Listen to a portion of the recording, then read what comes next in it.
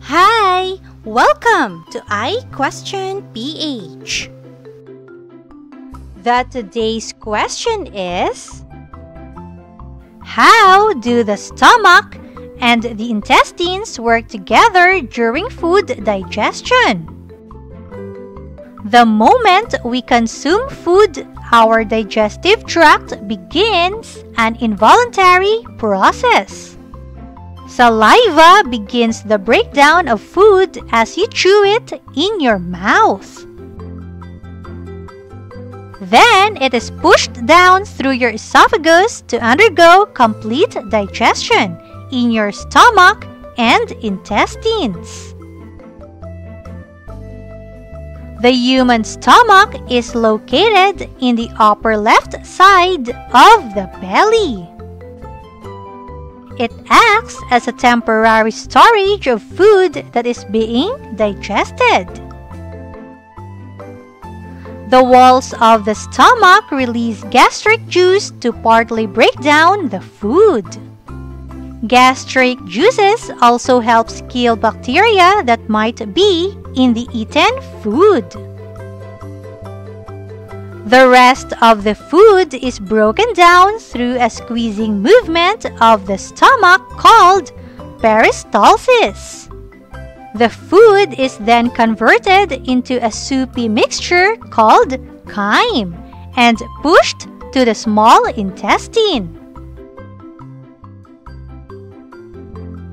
The small intestine is a long, narrow, folded or coiled tube connected to the stomach.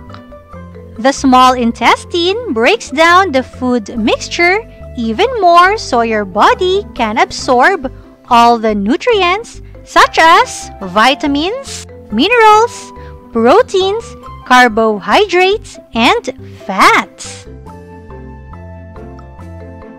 Accessory organs like the liver, pancreas, and gallbladder helps the small intestine break down these nutrients. The liver produces bile that helps absorb fats into the bloodstream. The pancreas produces pancreatic juice that help the body digest fats, proteins, and carbohydrates. And the gallbladder serves as a warehouse for bile, storing it until the body needs it.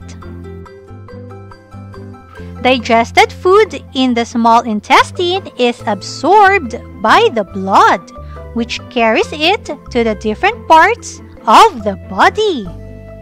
When the blood circulates, the nutrients are brought to the different parts of the body.